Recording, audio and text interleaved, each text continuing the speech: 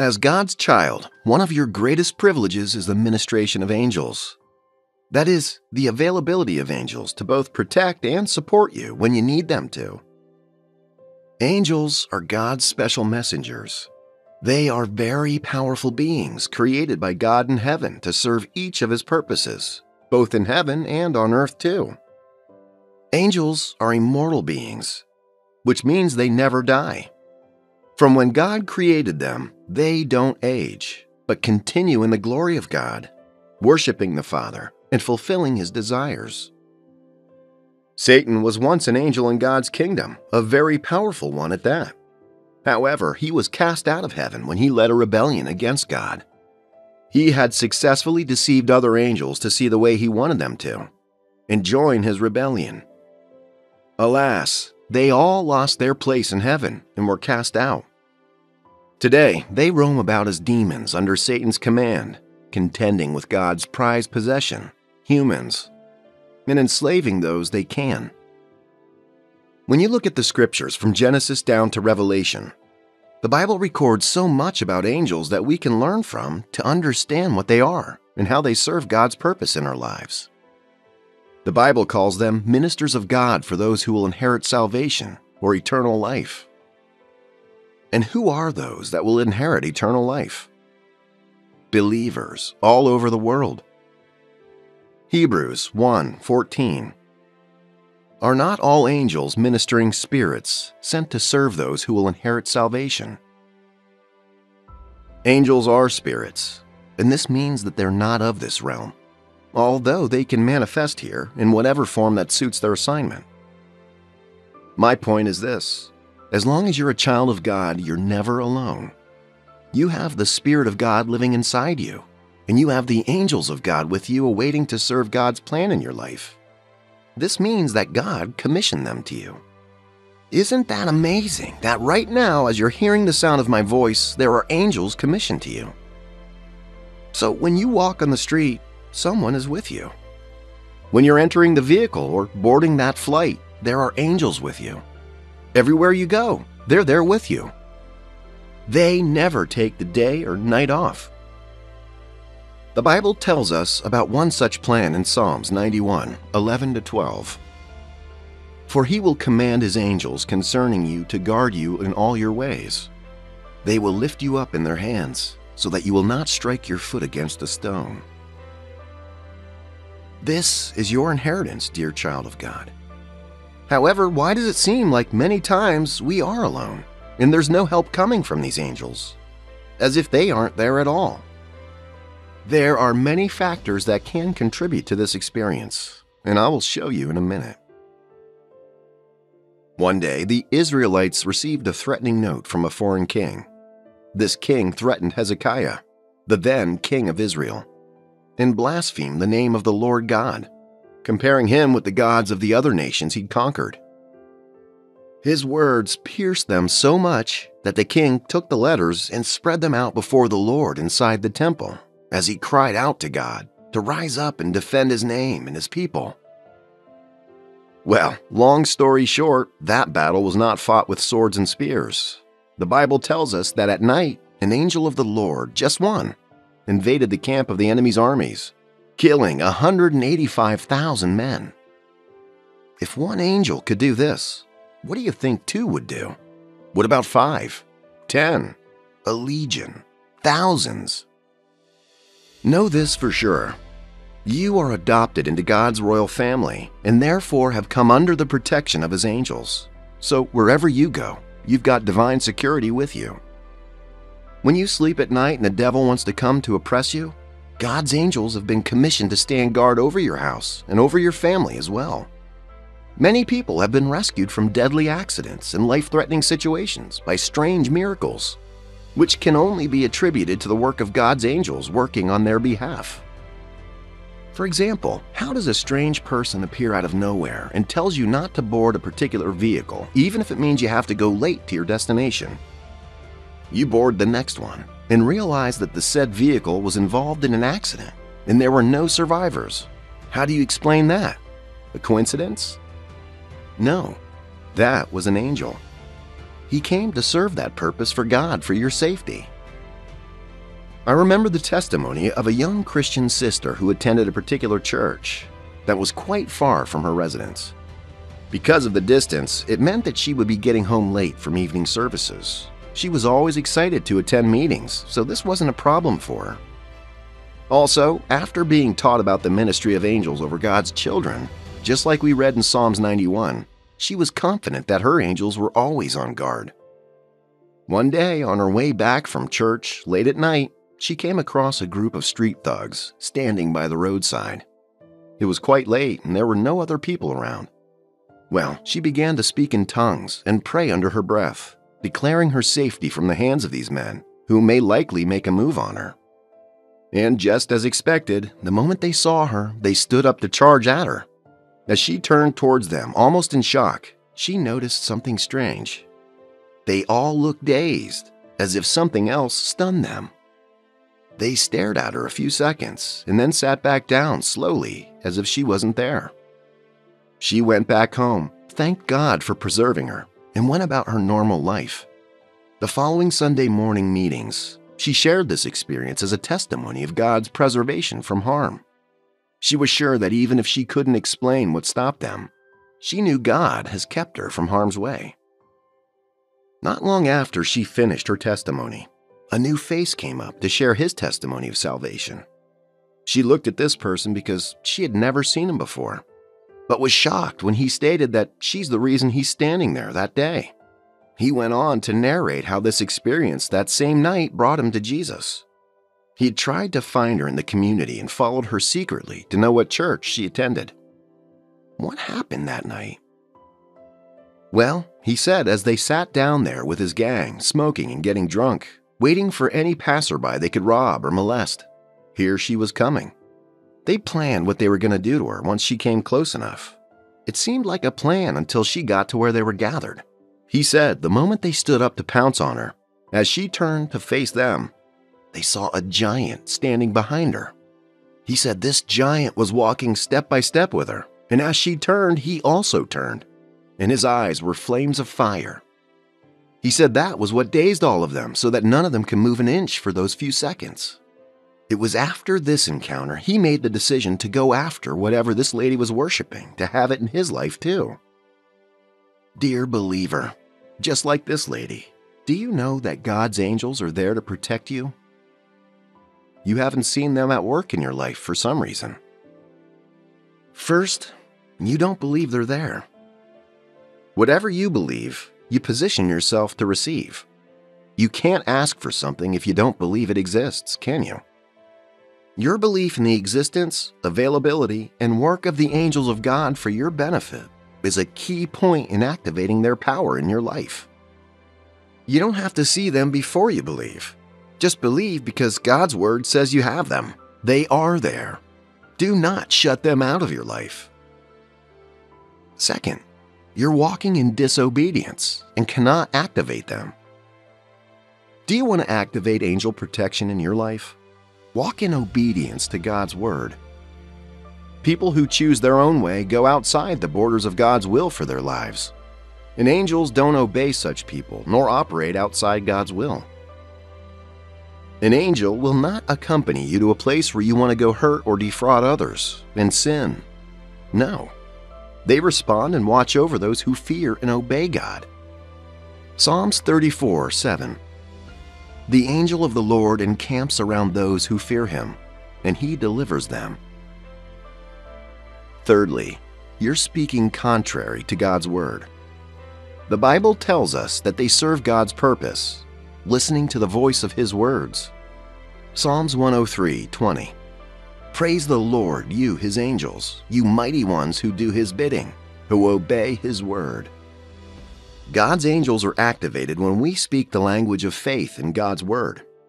When you speak words of fear, doubt, or sin, they have nothing to work with. God's angels are quick to respond when we confess God's truth over our lives, often. When you say, "The lines are falling for me in pleasant places," you're giving your angels orders from God's word to work things out for your good. How? Because when you say those words, they hear God's voice, not yours. Those are not your words, but God's words. Words are powerful. You command the power of the speaker when you say anything. So when you speak negative, you give power to negativity in your life, sponsored by the devil and his demons. But when you speak life, as stated in God's word, over yourself, the angels are activated by the authority that backs everything God says, and they come out for your rescue. As you go about your business from here on out, believe that God's angels are with you. Commit to the 3 things I highlighted to you above. Believe that God has given his angels charge over you. Don't fear the threats or dangers surrounding you. Rather, believe and hang on to the divine truth. Angels are all around you because you are a child of God. Then make sure to walk in obedience. As long as you're walking in agreement with God in faith, love, trust, and obedience, angels will rise up when you need them. The prophet Elisha had no reason to fear the army that surrounded him because he knew his ways were right and he was God's servant. Therefore, he knew that those with him were greater than those coming against him. When God opened the eyes of his servant, he saw that Elijah's location was surrounded by thousands of angels on chariots of fire. And lastly, speak God's word consistently over yourself. Don't catch yourself speaking contrary to what God says about you in his word. Be assured of angel preservation this season. You will live, dwell safely, prosper, and never be stranded. In Jesus' name.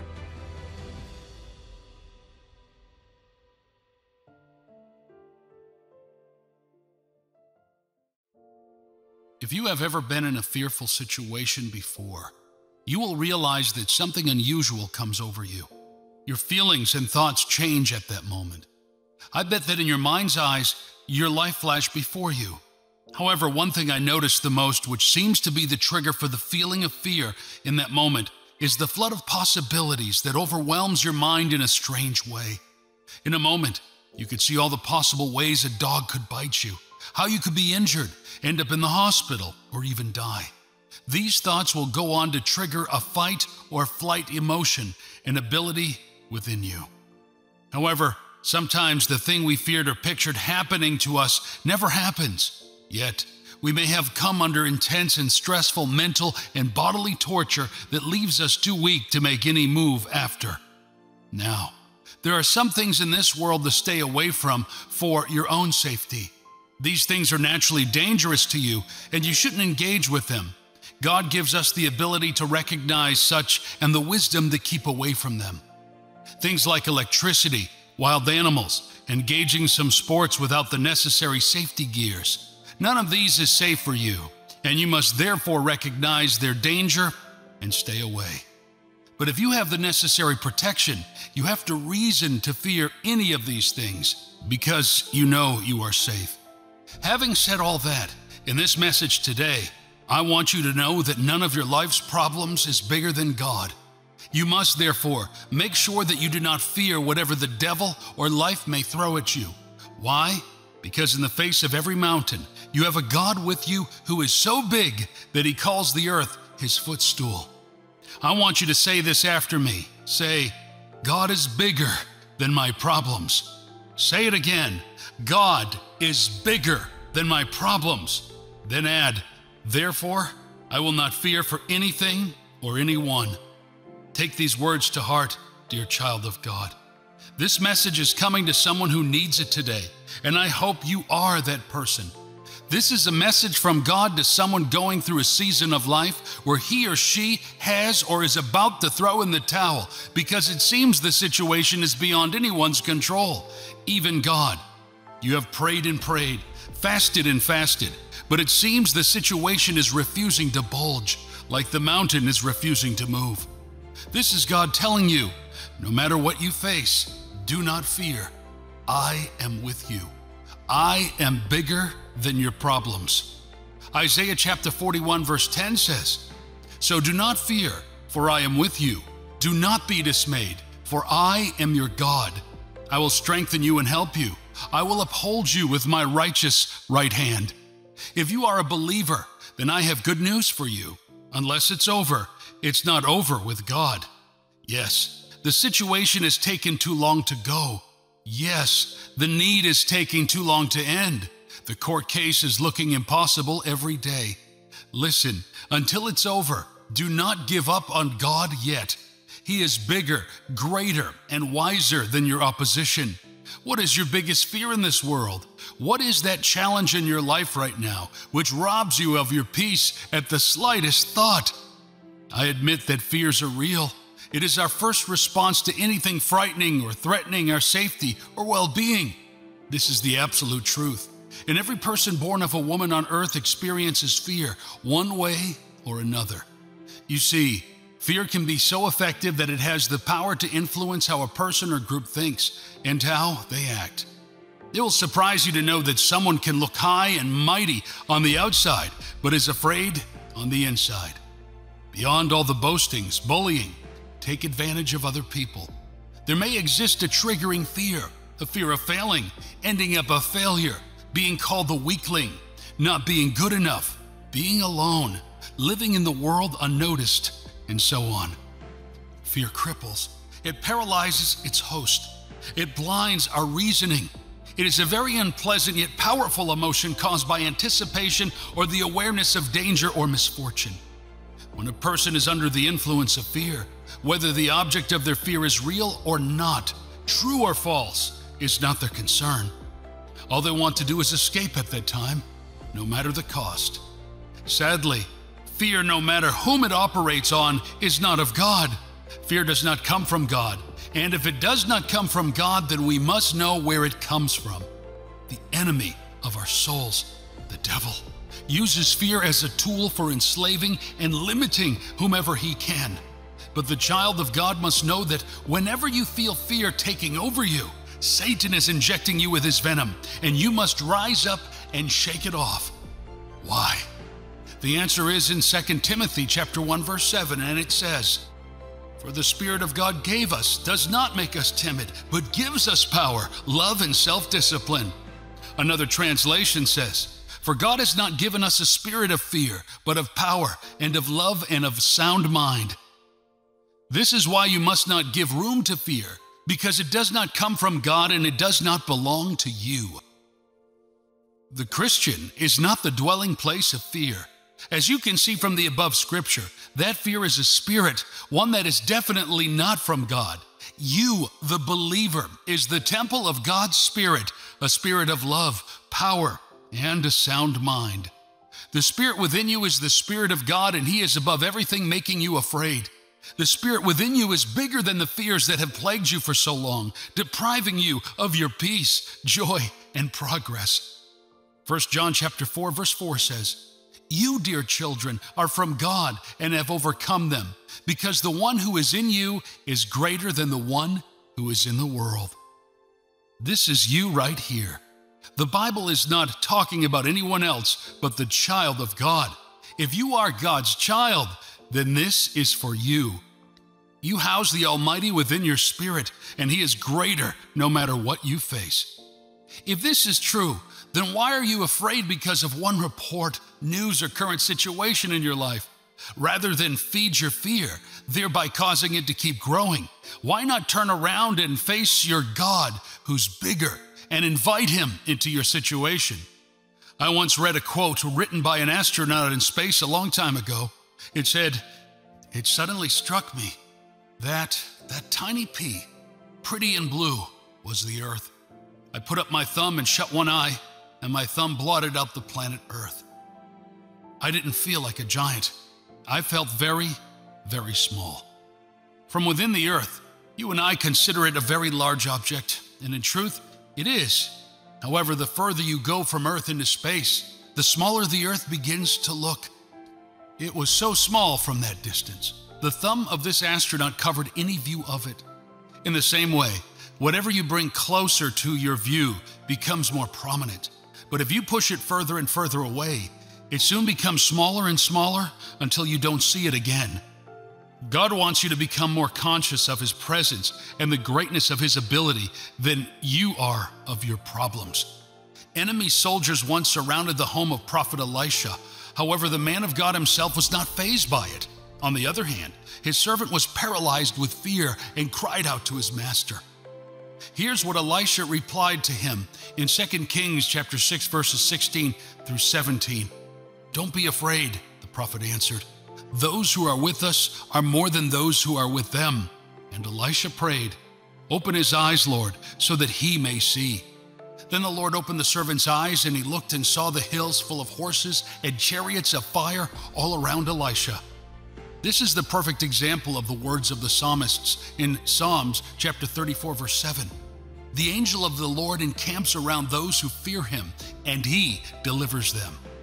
If you are a child of God, living according to the will of God and his word, dear saint, the ones with you are greater. He has vowed to give his angels charge over you to keep you from destruction. Yes, problems will arise, but you must never fear. Why? Because you have the greater one with you. Yes, weeping may tarry for the night, but you must not fear. Why? Because whatever has a beginning has an end, and the joy must come in the morning. Who would you rather trust to take care of your problem than the one who is greater than the mountains? Think for a moment that your problems are great mountains. Visualize those bills, that marriage crisis, the troublesome child, the bully, the nagging boss, the jealous colleague, or the difficult examination, which everyone calls impossible. See each one as a mountain as high as they can be. Now take a moment to notice how they affect your peace and emotions almost immediately. You see, that is what the devil wants. With each focus on your problems, you lose peace, joy, and motivation to even try. However, if you picture your God, the creator of heaven and earth with you, the one who clears mountains and seas with the breath of his nostrils, you can build faith and confidence here. Yes, the seas may rage, the disease may begin to get worse, but the bills may look like they are not moving. But do not be afraid. David was able to take down Goliath, not because he was greater or more skilled than the warrior, but because God, whom he leaned on, was bigger than Goliath. The 3 Hebrew boys were not bold before the king because they were immune to the flames. No, they were humans and could be killed. However, their convictions and consolation was in the God they served. They would rather trust in the God who is almighty than bow down to a God made with human hands. Yes, they were thrown into the fire, but the bigger God showed up and kept the fire from burning them. Sometimes the greatness of God may keep the problems from coming your way, but some other times his greatness permits the devil to do his worst. Why? Not because God hates you or wants to destroy you, but because he seeks to show the devil who is boss. He seeks to build your faith and strengthen your convictions in him when you see his power. Jesus was on the boat with the disciples, but that didn't stop the storms from rising. The disciples tried all they can, but failed. Then they invited the one who is bigger, and when Jesus rose, the sea became calm. God is bigger, my friend. Media, government, professionals, and analysts may magnify your problems or mountains, but don't fall for it. Keep your distance from every source of fear. Just like faith, fear also comes through information. Therefore, what you receive determines what grows inside you. If you keep listening to the information of your problems, you strengthen its grip on you, thereby increasing its size before your eyes. However, when you turn away from every negative report and choose to focus on God, faith begins to grow in you and the size of the problem becomes smaller. Someone said, "Don't tell God the size of your problems. Rather tell your problems the size of your God." When you magnify God before your crisis, they lose their power over you. If you forget anything today, please do not forget this. Keep these words before your eyes and hold them dear to your heart. God, your heavenly Father, is bigger than your situations. Therefore, in the place of prayer, communication, praise, meditation on his word, confess the greatness of your God. Declare to your situation the faithfulness and might of your Father. He never fails. He will come through for you. Dust yourself up and tell the devil, no more. Break his grip over your life by turning to God. How? Through prayer and by standing on what his word says. When you hold God to his word, standing there in faith, he will respond. He may not respond on Saturday night or on Monday morning, but he will respond in the right time. God will show up. And when he shows up, Victory will become your experience. Rise up today like David and face your fears. Take that step you've been afraid to take before. Confront that situation head on. When you go in the name and conviction of the Lord Jesus, expect to see God's intervention. You shall return with a testimony. Hallelujah.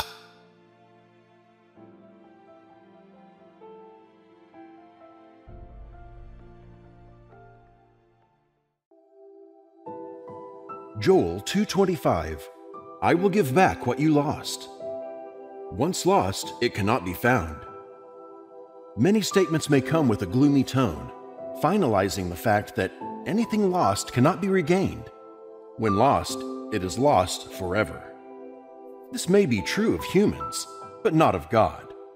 There is nothing God is interested in like restoring His children. He's the mastermind of restoration. You can call Him Jehovah the Restorer and Repairer. No chapter seems closed that He cannot reopen. There is no scattered life He cannot gather. There is no dying soul He cannot revamp. Nothing diminishing that He cannot replenish. He restores lost investments and resources eaten by the devourer. He restores lost opportunities and relationships. All these may be impossible for human beings, but with Almighty God, they are possible. He has restored the sick to health, regardless of the doctor's diagnosis and the medical reports. This includes the patient with what is termed incurable illness that defies medical efforts. The paralyzed are walking again briskly. The deranged minds are sane and sound again. The broken homes are reconciled. The dead are brought back to life. These manifestations and more are part of God's nature. They are natural to His personality. The Scriptures validate these truths and are still relevant in our days till forever. It does not matter what you have lost or broken in your life. He can restore and repair you. He is sure of Himself. He does not speak in vain. He cannot lie. No sound linguistics unit from Him is empty or void. If He says it, He will do it. He is capable. Look at the above scripture. I will give you back. In other words, I will restore to you, not we will. The use of the singular pronoun shows capacity. God is saying to you, I am competent to do what I said because I am God all by myself. I will restore you. I do not need anybody's consultation to accomplish that. Even though His initial plan was for everyone to be in a state of wholeness without scratches. This could be said to be God's plan A. Here wants to see everything about man as perfect as desired by Him. He does not want anything to tamper with us because we are special to Him, the creature He made in His image. We can perfectly capture this picture via the initial state of humans at the Garden of Eden, where God decked man with His glory of wholeness and dignity. The man was naked, but did not know, because he had been enwrapped in glory. No sense of shortcoming or imperfection. He was in the state of nothing missing, nothing lacking. He had everything at His beck and call. All creatures naturally responded to His voice without struggle. This was His state before the author of sin, guilt, affliction, pain, and losses, the devil, tempted Him. It seemed the devil knew the value of that divine positioning more than man, the beneficiary. That was why he did everything possible to seduce man out of that awesome state. And man could not do everything doable to resist the devil from displacing him. It further appeared man did not value that privilege enough, because if he had, he would not have cheaply surrendered to seduction and given the devil access. This calls for deep consideration. Please, whatever position you find yourself by the privilege of God, be careful of the serpent and his seductions. He is still displacing people today. You shall never be displaced from your ordained position in Jesus' name. The man fell into that temptation and was chased out of the Garden of Eden. He was no longer worthy to stay there because he had been defiled. The devil was happy because he thought he had been able to erase man's race with that illicit achievement, that there would be nothing like a man being precious in the sight of God again. He thought man had lost it forever and cannot be loved nor cherished by God again. But God broke his back when he showed up himself as a merciful and gracious one who does not need anyone's consultation to bring man out of condemnation. He does not need Satan's opinion to justify and restore man. Satan stole the authority that did not belong to him in Plan A and thought that was all. Nothing again. All hope was gone and lost for man. He never knew God had Plan B. What a mighty God we serve! Could you please lift your voice and celebrate his mercifulness and loving kindness? Awesome God! This is saying to you, although he did not want you to lose, forfeit, miss, or mess up that thing, he is willing to restore you. It does not matter what the devil stole from you or damaged in your life. When he stole or damaged it, God can restore and repair it. Satan might have tempered with the Plan A, but God has Plan B.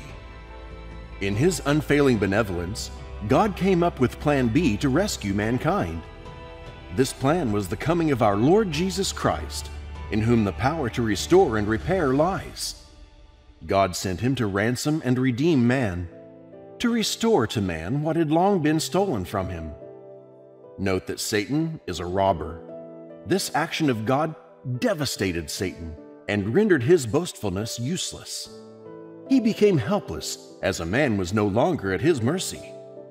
The yoke of stealing was shattered, especially robbery without recovery. Whatever he steals will be recovered under this covenant in multiple folds. He will be made to pay more than what he ate because his legal hold on man has been broken. This new covenant was ratified by the blood shed on the cross of Calvary. By dying on the cross, Christ paid the price to restore in full. Satan the fool can never deny the proof that he died. Say to Satan right now, "You can't deny the proof that Christ shed his blood for my restoration, be it spiritual, financial, health, physical, marital, etc." Under the provision of Plan B, your restoration is just like breathing.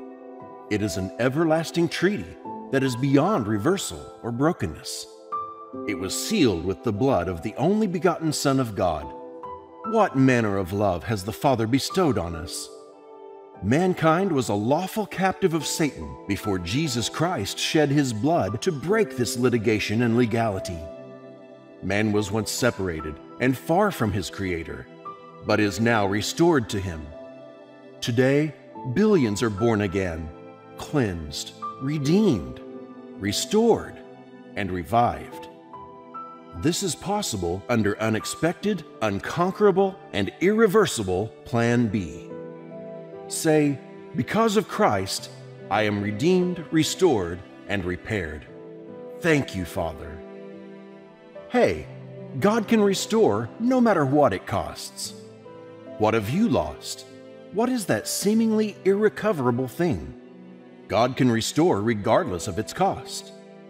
If he could pay the greatest price by sacrificing Jesus Christ, his only Son, to rescue and reclaim man's destiny, what would he not do to get you restored? If he could not withhold his Son to replace the worst of the man with his best, he would not spare anything to secure your restoration. In actual fact, automatically by redemption, you are restored. You just need to appropriate the provision of your situation. Take it. It's yours. Your dry bone is rising again. God has always been interested in the restoration of his children. The scriptures confirm this in the book of Ezekiel 37, where God took the prophet Ezekiel to the valley of dry bones. The valley of dry bones depicts the current situation of the children of Israel then. God needed to show the prophet this horrible and hopeless scene of the dry bones, so now he would know the degree of the Israelites' deplorable condition. Since the prophet had seen how horrible and impossible the situation looked, God asked him a striking question. Verse 3, "Son of man, can these bones live?" And I answered, "O Lord God, thou knowest." It was so despairing that he had to tell God, "Only you know if they can." Then God gave him the word of his authority to speak to the dry bones, and he did as commanded. Lo and behold, because God was involved in their situation, dry bones came back to life and live again. See verses 7 through 10. In the 11th verse, God made it known to them that he was ready to open their graves and bring them back to what they were meant to be. What was dead and buried about them was resurrected at the command of the Lord. God is also saying to you right now that your dry bones shall rise again. Dry bones in your spiritual life, career, destiny, business, finance, ministry, family, and among others. Dry bones are rising again. God is bringing those things lost and long forgotten back. That which is important and relevant to the fulfillment of your destiny Satan damaged is being repaired right now. Beloved, all hope has not been lost. Remember the condition of the house of Israel. Just believe God. He is ready to suspend protocol to bring about your total recovery in Jesus' name. Our God is a protocol suspender. He can bypass natural laws and scientific procedures to achieve his aim. It does not take him anything to do that. He has been an expert in that for ages. One among several empirical pieces of evidence can also be located in the book of 2 Kings 6. It happened that the sons of the prophet deemed it fit to expand their tent because the one they had was too constricted for them. Then they went to Jordan to cut wood for their construction. While felling a beam, the axe head of one among the sons of the prophet fell into the water, and he cried unto Elisha their master, who also followed them. He cried with distress because he borrowed the axe head and had no hope of recovering it. How would one recover an iron that does not float amid the thick Jordan River? On hearing this, the anointed of God, who believed in the power of God to suspend protocol, asked where the axe head fell, cut down a stick, and cast it on the spot, and instantly the iron swam. This is a manifestation of God's power to make the impossible possible. In the natural sense, iron can never float on water, but by supernatural intervention, the iron floated. What is this saying to you? God can sidestep procedures to bring about your restoration. It does not take man, it takes God. It does not take time, it takes faith. Whatever you have lost in the process of trying to advance, God who restored that axe head will restore you. Nothing is impossible with God. What are you looking for? The way out to locate it has come. All you need to do is to believe in the power of God to restore you through His Son, Jesus Christ. Admit your position and acknowledge His power. Reposition yourself in Him. He is willing to restore and repair you. His plan to bring you recovery can never fail. Believe His words, because He does nothing without His word. His words precede His performance. You need to sit and search His word, stay on the word, and insist on it.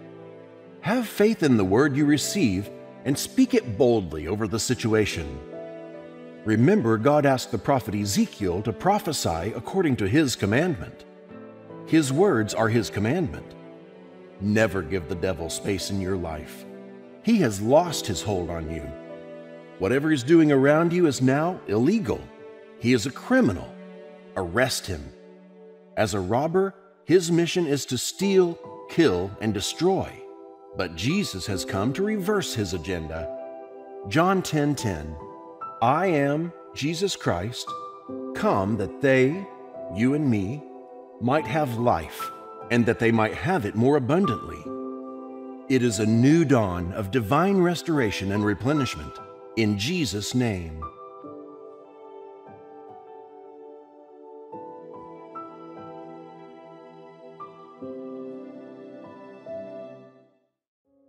There are 3 important seasons in every person's life: the seed or sowing season, the waiting season, and the harvest season. These seasons come in cycles, different aspects of your life, such that your life reflects your current stage. The waiting season is usually the most hated for many of us because it's the most challenging. During the waiting season, many things are tested. We are pushed. We get impatient, both with our seeds and with God, too. Sometimes you may even wonder why the harvest isn't coming. Dear friend, God has a word for you today. Stop doubting His timing. He's never late. Your harvest season will come soon. Your waiting season will soon be over. It may seem like if you don't get something fast, things are about to get out of hand. Hold on and stand your ground in your faith. Don't give up on God. His timing is always perfect. He's the creator of time. How can He miss it? The words seasons and time were first mentioned in the first chapter of the Bible. This in itself should give us an idea of how significant they are to God. Genesis 1:14. Then God said, "Let there be lights in the firmament of the heavens, to divide the day from night, and let them be for signs and seasons, and for days and years." You see, each season has its own purpose and its length. If you look again at the seasons of the earth where we live within the year, you'll find out that they influence how people live and do things. Seasons affect the climate, lifestyle, business, economy, and many other things around us. There are specific seasons to plant certain crops. When you miss this season, you have to wait until the next cycle to come before you can plant again. When you fail to plant at that time, you won't have anything to harvest during the harvest season. There are also seasons when certain businesses thrive. Why? Because certain commodities and services are more in demand during that time of year. These are indications that time and seasons control our lives, and the Bible tells us that God sent them to do just that. The reason I'm drawing your attention to this is simple. Would anyone draw such an order in his blueprints without a plan of action for each season? Now, I'm not talking about the earthly or physical seasons, but of the spiritual seasons, the seasons of our lives. Just as I pointed out at the beginning of this video, our lives are ultimately the results of the current seasons in the Spirit and of what we're doing or not doing at that time. One day, God was speaking with the father of faith, Abraham, reassuring him of his commitment to him and all of that. Then Abraham went to open up to God about his fears. He told God how, although God said He'd bless him, he fears that even when the blessings come, there would be no child to inherit it. He didn't feel a child would be part of the blessing, and I can tell you why. He was bothered that God kept talking about blessing him, making him a generation, but never mentioning anything about his childlessness. Even though he trusted God, it felt like God was not interested in that aspect, and he just couldn't hold it in. He let it out and told God, "You keep talking about how you're blessing me, but you haven't given me a child for all these blessings. When I die, my servant is the only one who would inherit my property." You see, God understood that Abraham was human, just the way He understands that you are human too. He didn't get mad at Abraham because He understood that Abraham was being honest about his feelings. Not that he was about to turn from God or insult Him, but to share as a friend how much he needed that area of his life fixed. My friend, just like Abraham, God wants you to be honest about your feelings with Him. I know that this can be abused, but still, the fact that people abuse something doesn't mean it no longer exists. Drugs are abused, but doesn't invalidate that people still get well when they use them. You might meet a fake and unprofessional medical person. This doesn't mean all doctors are going to be that way. So I'm speaking to you. If even though you love God genuinely, you don't seem to understand why certain things are taking too long to happen. You've held your frustration too long, and it's eating you from the inside out. Well, look at Father Abraham and learn from him. Talk to God about it in all honesty, not in frustration or anger or even in resignation, but in faith, because you believe He can do something about it. This was the approach Abraham used, and I'll tell you why it was important. When you use faith to express your pains before God, you'll remain open for what He speaks or gives you as an answer. When you use anger, frustration, and resignation to express your concerns, you might not have the patience or sensitivity to hear anything God's going to say after that. You may end up storming out just as His response is coming. But hear what God told Abraham after He shared His concerns with him. Genesis 15, 4-7. Then the word of the Lord came to him. This man will not be your heir, but a son who is your own flesh and blood will be your heir. He took him outside and said, Look up at the sky and count the stars, if indeed you can count them. Then he said to him, So shall your offspring be. Abraham believed the Lord, and He credited it to him as righteousness. He also said to him, I am the Lord who brought you out of Ur of the Chaldeans to give you this land to take possession of it. Just as I said earlier, because of Abraham's faith, he could receive God's response in his prayers. If he'd have prayed in doubt or negative frustrations, he would have been hasty, just complaining and storming out. And that attitude never produces anything good from it. Let us learn from Abraham, dear friend. God was already aware of what Abraham needed in order for the things He promised him to happen. For example, he couldn't be the father of many nations if he died without a child. He couldn't have a generation if his name died with him. And so God had a plan and a time for everything He told Abraham. Of course, Abraham hadn't learned it at this time, so he was worried.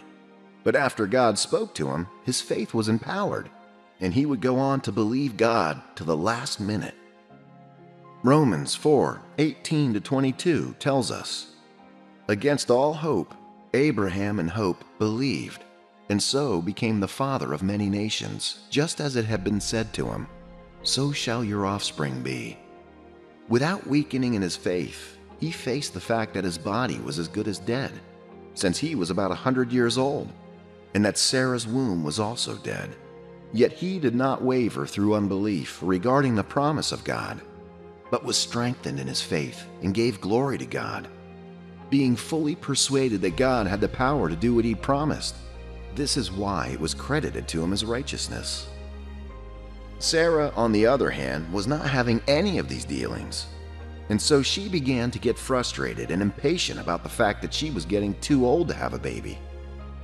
This frustration would lead to the birth of Ishmael by the servant girl Hagar, and rock the peace of the family for some time. The child Ishmael is the product or example of impatience with God.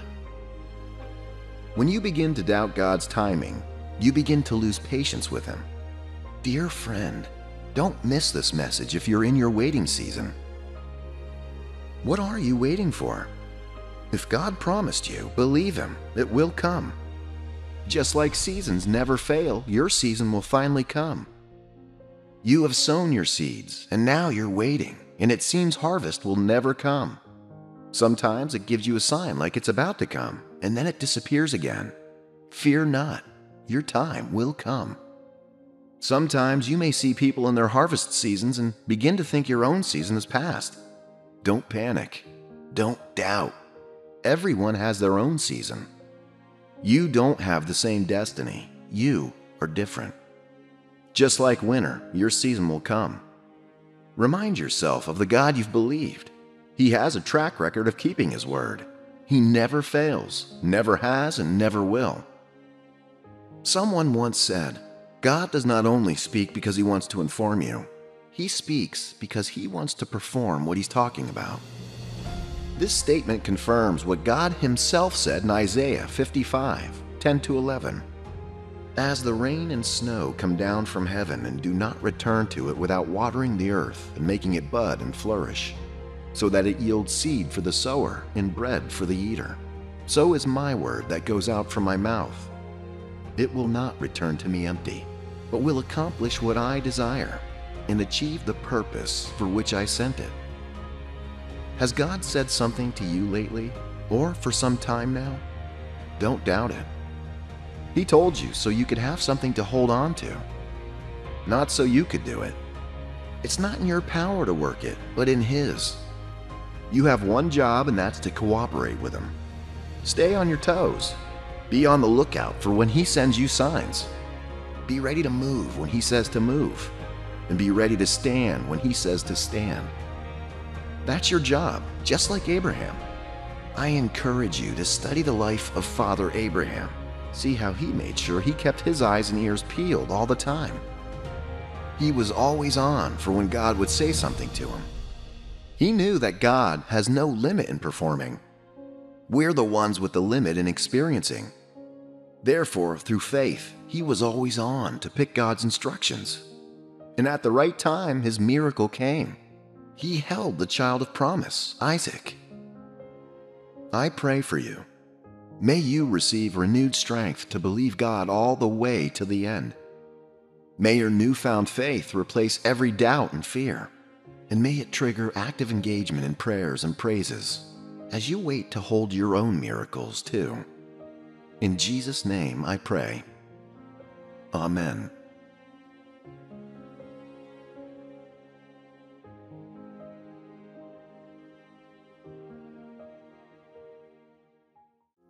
A mess of a life is a life that has the visible remedy to the disaster that it has come into. It is an invisible state of deterioration, so bad that it looks impossible to salvage anything worthwhile out of it. It is such a bad occurrence that you cannot see a time when you are back to winning ways, pleasant living conditions, a healthy relationship, a break into freedom, or whatever you once enjoyed before the mess came into your life. The future looks so bleak, so dark, so uneventful, and so negative that it loses all color. You are probably thinking to yourself that you are done for, that you have definitely met your doom, that the danger that has stalked your success story all the while has finally caught up to you. This is a phase of life of such a low rating that almost no one speaks of it. No one is proud of the low ebbs of their lives. No one is proud of the dark seasons of their lives. Nobody likes to remember or talk so much about them. We all lock up such stories of despair in hidden pits of our memories, almost never visiting them again. History has it in the record of such great and prominent names who encountered heartache at its worst and most perilous places that they were almost wiped off completely by the turn of events in time. This is a sad but true reality.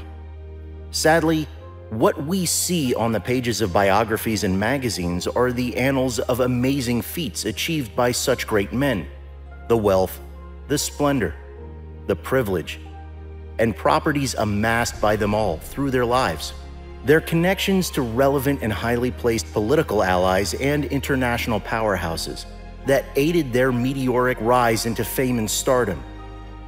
When we consider instead the dark clouds that surround their lives, also the clouds of pain, the clouds of frustration, the clouds of loss, the clouds of deep poverty, the clouds of rejection, the clouds of loneliness, the clouds of betrayal, the clouds of attacks among so many other clouds. The truth we refuse to dwell upon is that all who have arisen have encountered more lows than highs in the brief yet lengthy season of life they have lived. They have known the bitter taste of pain and suffering, and have drunk of this cup so many times. The successes we measure then are minute uphill moments of bliss that made their lives seem like a fairy tale. Complaints abound in the world today about the life and living conditions of so many. People gripe and complain about the hand they've been dealt in life and how it is impossible for them to make any sense of such a life. They feel wronged, cheated, heartbroken, and relegated to obscurity. Sadly, God is the most intentional when it comes to making historical events with the dark seasons of men's life. He does know the devil, yet he plans for all possible twists and turns in the loop. He is aware of the wickedness of the enemy and the seemingly heavy odds against you. Jesus knows. He did not leave you alone against it, all on your own. No, he did not. He is very deliberate about you. He is aware of what your upper and lower threshold for handling issues are. He knows your limits. He knows it like the palm of his own hand. He is aware of your tendencies and potential. He knows. God knows. I know you feel you are at your wit's end right now. I know you have stopped believing in yourself on some grounds. I know no one who matters to you or once did trusts you anymore because of that scandal, that misstep, that mistake you were involved in. I know it was unforgivable what you did. I mean, by human standards, they would have pelted you with accusations, suits, and all manner of disgraceful filth. Thankfully, God has not left you to men and their plots. He is intentional about the trajectory of your life. You are His child, dear one. He knows your pain and your hurt. He knows the sad stories that surround your life. And He is aware of the unfavorable conditions that siege you on all sides. He knows. Jesus knows all about your struggles. I am here to tell you that there is hope for you. There is a place of absolute peace beyond all the stigma and abuse. There is a place of security, away from insults and the critical gaze of enemies and those who doubt or suspect you. This place is secured in the plan of God for you, that no matter how perilous the times we are in gets, He has a known end for your life. He is deliberate about how your life will go. He is fully conscious of taking advantage of the flawed view of the enemy on your behalf. He plans to trap the devil into paying for your fame without a dime of your efforts spent by giving you free publicity and suddenly changing the narrative so powerfully in your favor that the whole world would bear witness to how glorious God's move is in your life. Where you would have only been celebrated on a local platform, He allowed the enemy to put you in difficult straits with a plot to disgrace and insult you on a much broader platform, nationally and internationally. God then comes around the issue and uses that instead to your advantage. Not now as the widely popular failure and a fool, but as the renowned royalty who rose up from the pit to the highest plains based upended plot of the devil. You are not a motivation to those who surround your life and see you from a great distance until your misery becomes a well-told success story. They cannot relate to one who is already up there as deeply as they would relate to you. You who failed and languished in sadness right before them. Nothing strikes home like the success story of a life you were privileged to know closely at the seasons of their worst low. They saw you when you failed, when you cried, when you were hurting, when all hope seemed to have been lost, when you needed hand-me-down clothing, when people had to help you with food and resources to survive, when you struggled with doing the job right, when you had to work 3 jobs just to barely get by in life. They saw you when your family was heated, inconsistent seasons of arguments and disagreement. They saw you when you had no help whatsoever as you chased your dreams daily and failed at it regularly. They were present for it all. Because of this singular fact, they are more than aware of the impact that God has had in your life when things finally turn up for you and begin to go your way. People can relate a whole lot more closely and emotionally to a story they had witnessed firsthand. They know more than anyone out there about your pains and struggles. They are more aware that you were a serial failure with nothing to show for your efforts but pity and a sorry look. Such miraculous turnaround situations are so symbolic that they provoke such radical faith in the heart of so many people around the life of the one whose story has been changed forever. In the Word of God are similar accounts of these unique encounters that God gave such weak and broken men through the ministry of Jesus that sparked so much faith that it pushed the spread of God's Word on a whole new level. This is the tale of a witness A witness is a proof that you actually went from the lowest ebbs to this great height we see today. The story bears much fruit from the mouth of a witness as observed by another who watched you as you grew and was finally helped by God. Luke chapter 4, 21 through 22. And he began to say unto them, This day is this scripture fulfilled in your ears. And all bare him witness and wondered at the gracious words which proceeded out of his mouth. And they said, Is this not Joseph's son? Your disadvantage, the problem that is making you disgraced in public today, the issue that has become a point of mockery for you.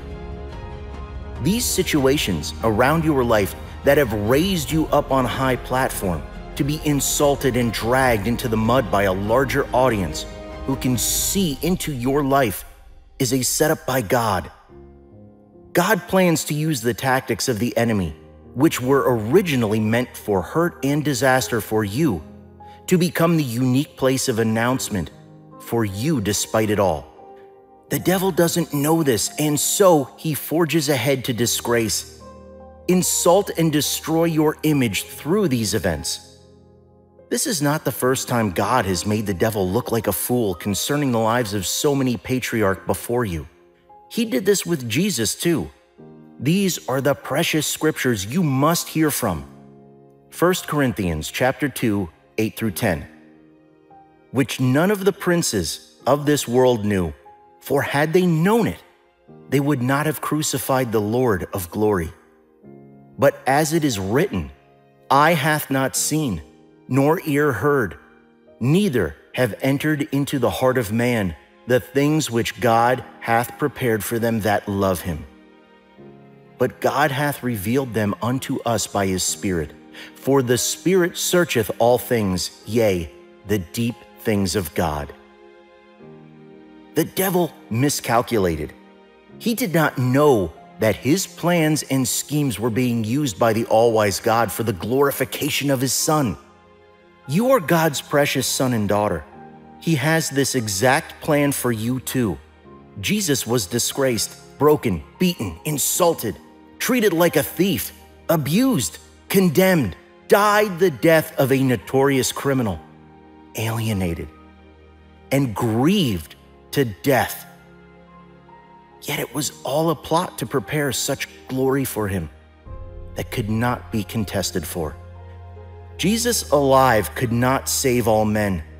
Jesus alive and moving from town to town could not help and heal all men.